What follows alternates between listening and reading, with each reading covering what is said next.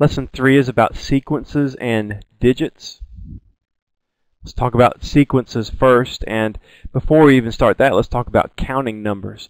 When we count, let's say like you're counting on your fingers, you have 1, 2, 3, 4, 5 fingers on one hand, and then you just continue on.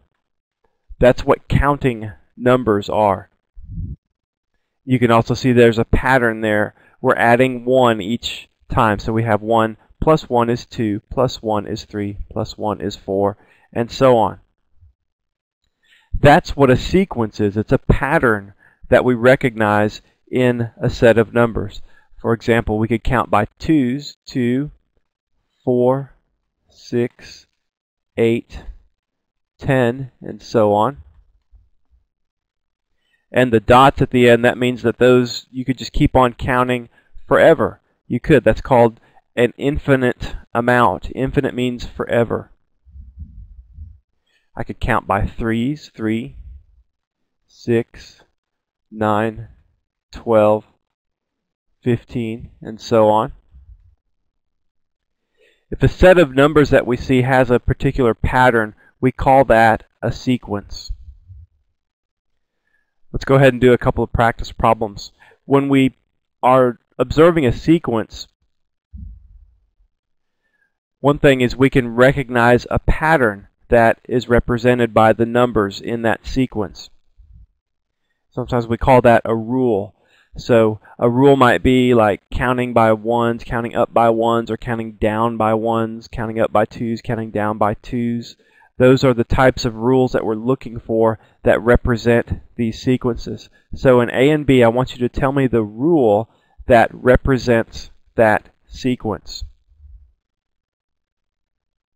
If you want to pause the CD, you can, and then try to figure out what the two rules are here. So in A, we're counting up by 5s, right? 5 plus 5 is 10, plus 5 is 15, and so on. So we would just say count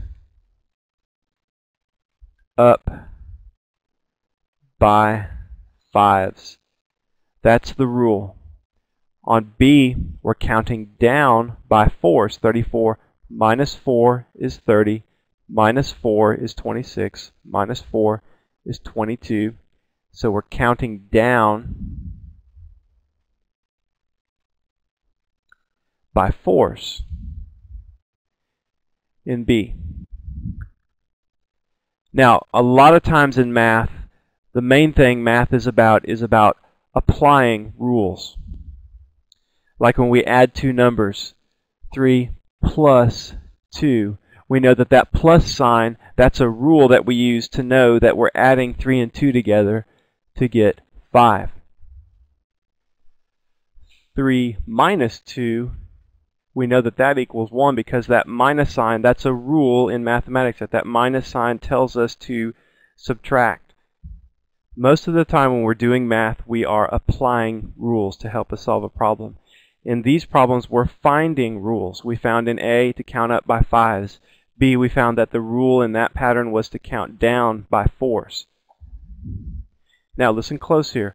Math is sometimes considered the language of science. And science is about observing the physical world, observing God's works, the things that God has made. Science, when you do a science experiment, the main thing you're doing is trying to find a rule. You make an observation, collect some information, collect some data, and then after you get that data, you try to figure out a rule or a pattern that that data represents. So doing these sequence problems like this is a lot like doing a science experiment. You're making an observation and you're finding a rule based on your observations.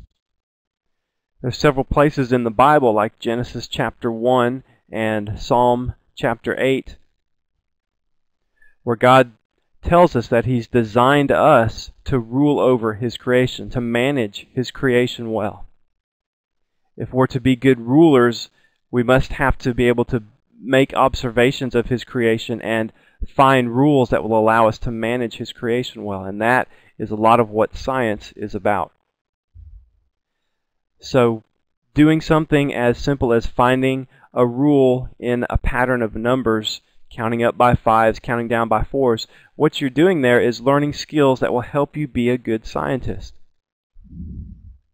Let's do one more problem on sequences. On this one, you have to find the rule, and then you also have to find the missing number. So find the rule first, then figure out what the missing number is.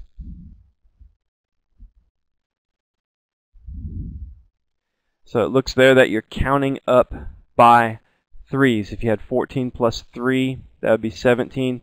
Plus 3 would be 20. Plus 3 would be 23. So that missing number is 20 in that sequence. And that's another thing that scientists do, is they'll do an experiment, they'll collect a lot of information, but they may not have all of the information they want. However, they have enough to recognize a pattern or to find a rule. And then once they find the rule, they can use that to predict what the missing numbers might be. In the warm-up section of your lessons, a lot of times you'll have pattern problems.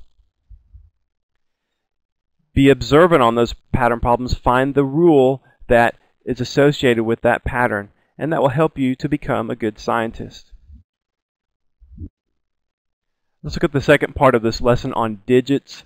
The digits are the numbers that you use to write a number, basically. And to differentiate them from numbers, sometimes we call them numerals. Digits are the numerals that you use to make numbers.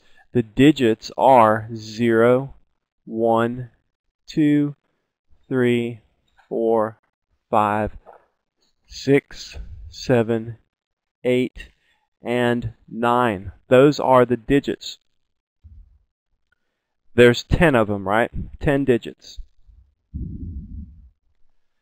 Now you can make any number you want with those 10 digits. To make sure you understand digits, do these two practice problems. Just tell me how many digits are in each of those numbers. Well, indeed, you wouldn't say 1, you would say 2. 0 is a digit, right? So you have a 5 and you have a 0. 2 digits. In E, you have 7 digits. Just count up all of the numerals that are in that number, and that's your digits. In F, I want you to tell me what the last digit is in that number. That would be a 7. 7 is the last digit. The number on the right, or the numeral on the right, is the last digit. The numeral on the left is the first digit. So 5, we would say, is the first digit. 7 is the last digit. Okay, so digits, those are the numerals that we use to make a number. That's what those are. 0, 1, 2, 3, 4, 5, 6, 7, 8, and 9. Okay, well that's all for lesson 3.